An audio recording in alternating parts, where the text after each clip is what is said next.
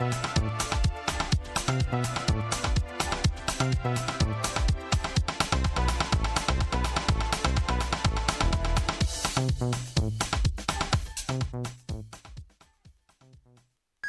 so we are so glad that you could still join us on a Friday like this one, as we get to give you nothing but the very best of that particular entertainment news. Like you know, the lounge is all about giving you nothing but the best of Zambian entertainment news, as we also get to get an up close with the entertainers and with the artists that you follow. Remember that this show, we don't get to play music videos, but it's only for exclusive interviews and also for news and everything that is happening in the entertainment industry. Remember, I am your host, Professor Lance, and of course, so excited because this particular morning we have been graced by beauty in the building. And of course, I'm talking about none other than Ronnie. Oh, if she preferred to be called Ruth, but I love the last part, Ronnie. Welcome to the show. Thanks for having me. Good to have you. It's actually Ruth Ronnie, so you have to say the whole thing. I have to say the whole thing? Yeah. Not the part that I love, Ronnie? Well, you can say Ronnie. Some people call me that. Oh, okay. Yeah. Awesome. All right, so it's awesome to have you in the studio. Okay, it's great for me to be here. Okay, so first things first, for people that are watching and seeing you for the very first time, they might be wondering and would love to know who Ruth Ronnie is and where she got the inspiration to get into the music industry. Okay, so Ruth Ronnie is an artist, a Zambian artist, and I've been doing music for quite a while. I started doing music in 2008, back when I was in high school. Obviously, by that time, it wasn't as serious as it is now. And in 2015, I won a Born and Bred Award for Best Female Upcoming Artist. And quite recently, I was selected as one of the Empawa Top 10 Artists by Mr. Eazi. So yeah, I got to go for a music masterclass in Cape Town with some other artists from around Africa. So talking about that, how was the experience, and how did you feel being part of the top 10 out of the 100 that were selected by Mr. Eazi, and then you got to make it to the top 10? Okay, so for the top 10, actually we had 3 artists from Zambia. That was me, Trina South, and some other rapper guy. And the experience was quite amazing. We got to learn a lot, and we made a lot of music that people should look out for. It's gonna be out soon. And yeah, it was a very amazing experience altogether. Okay, so let's now shift our attention to your music professionally.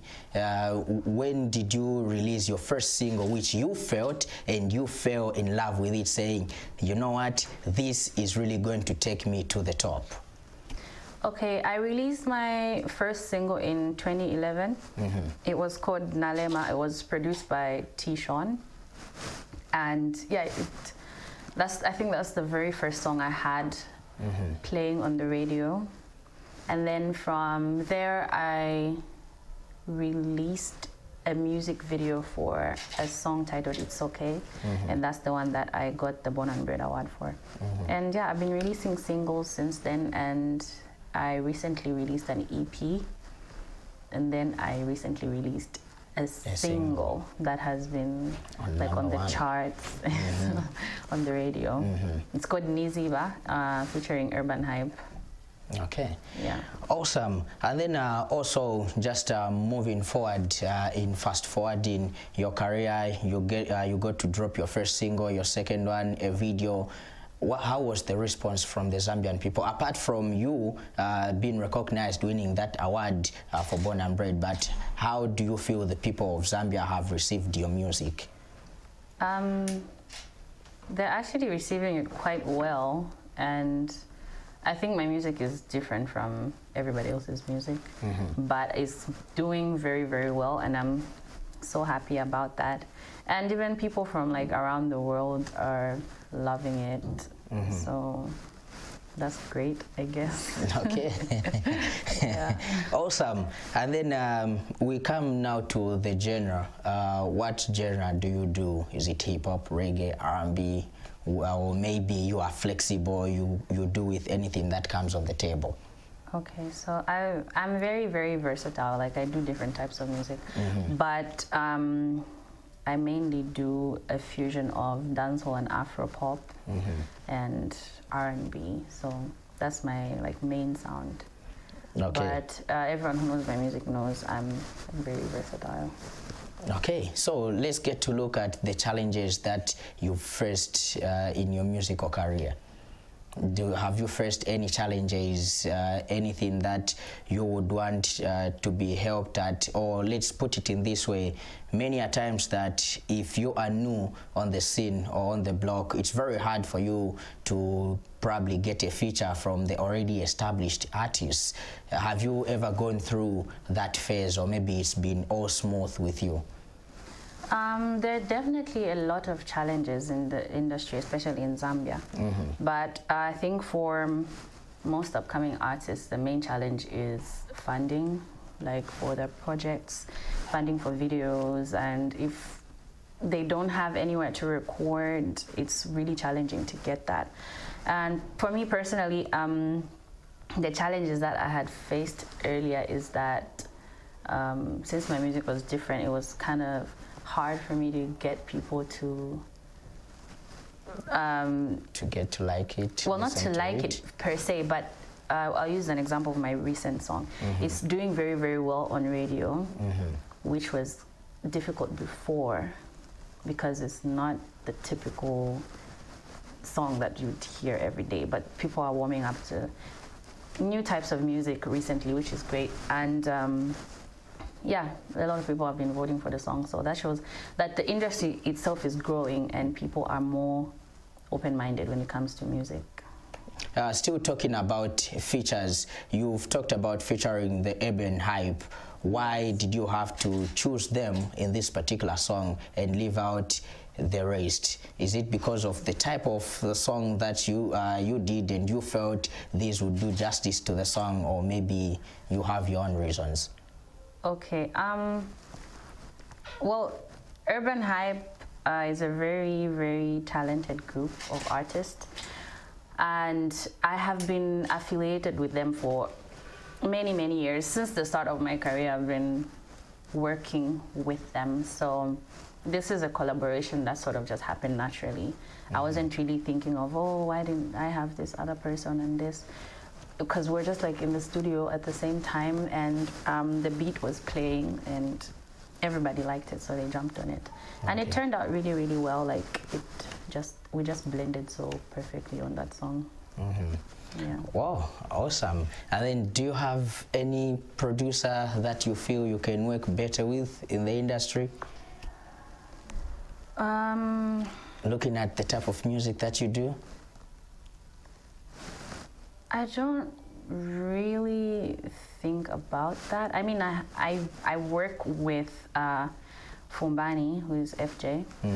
He's my main producer, but I have collaborated with other producers, and I think that we have like a lot of talented producers in Zambia, and I'm open to working with whoever wants to work. Okay. Yeah. Awesome. And then any features, big artists apart from the Urban Hype? Are we looking forward to seeing you collaborate with the big names in the game? Which ones are the big names? Well, let's say the well-established artists. You mean Zambian artists? Yes, Zambian artists. That's something I need to like think about, I guess. For me, I'm just like really open to working with whoever wants to work. If I find a song, or if I make a song that I think someone would do well on, I'm open to doing that, yeah. But I've been doing like a lot of collaborations with international upcoming artists. And when I was in Cape Town, I collaborated with some international artists, like big international artists. Okay. Yeah. All right, so speaking about upcoming artists, how easy is it for them to access you? As much as you are saying you are very open to work with anybody or talent which is out there, but how open are you to them? Can they reach out to you at any time, any point, and then you get to jump on their song or on their project? Okay, so this is the thing, like I always try my best to respond to anyone who messages me about working together. Mostly on my Instagram, I'm always checking my messages, and I get a lot of messages from upcoming artists, and we do discuss. I've done a couple of songs with some upcoming artists, and yeah, I'm still open to that. So if anyone feels like they want to work with me, they can simply hit me up and we'll talk about it and see what we can do. No, okay, yeah. Awesome. And then also now for the fans that are watching, any project that they need to look out for 2019, or maybe you still continue promoting Eazi, or maybe there's something big which they need to expect either by the end of the year, by the third quarters of the year. How have you planned your 2019? Looking at the fact that we only have 6 months left. Okay. Well, currently I'm promoting Eazi. I'm trying to get it to #1 on radio. It's currently on #2 on Power FM, and it was #3 on Hot FM. So right now I'm just like promoting the single. I will be shooting a video for it really soon. That will be out soon as well. And then I also have my music video for Empawa. I'm working on that, and it will be out soon. Then for the rest of 2019, I just have like a lot of upcoming shows that people should look out for, that I'll be announcing on my social media. Okay. Yeah. Well, I was almost coming to that. Say, are we going to see you performing anywhere? You as a main act, not really backing other people, but you as a main act, and then you have people backing you. Is that what we should really look forward to, or maybe it's you getting to support your people? Well, it's just, you know, shows are always different, so there's just a lot of different shows coming up. I will be in Dola performing next week. So if anyone is gonna be in Dola, they should just look out for me. And yeah, just a lot of shows coming up. All right, so lastly, let's get to give the people your social media handles. If you are okay with that, they would love to collaborate with you, or probably call you for a show. They want you to be the main act. Okay, so on Facebook, it's Ruth Ronnie, or @officialRuthRonnie. On Instagram, it's ruth.x.ronnie. On Twitter, it's Ruth_Ronnie, and what else? That's Twitter, Instagram, and Facebook. That's pretty much it. Okay. Yeah, but I'm most active on Instagram, so if you wanna reach me fast enough, you can DM me on Instagram. All right, thank you very much for coming through. Right, we really appreciate, and we hope that you will be coming more frequently, especially to announce on your next step and what the fans should be expecting from you. Okay, thank you so much for having me. All right, you're welcome. Okay, so we've been talking to Ruth Ronnie, and of course, this is massive and great talent that we have right here, because she's done so many songs and made many people dance. Remember, it's not easy for you to convince the world out there to get to believe in you and get to believe in your talent. So if you have what it takes to be the next big thing, remember, this show, The Lounge, is all about uncovering talent. And if you feel that you've got talent, make sure that you come through on the number which is on the bottom of your screen, or better still, get through our Facebook page, which is The Lounge. Let's get talking and interacting on that particular platform, and then we'll be able to get back to you and expose your talent on live TV.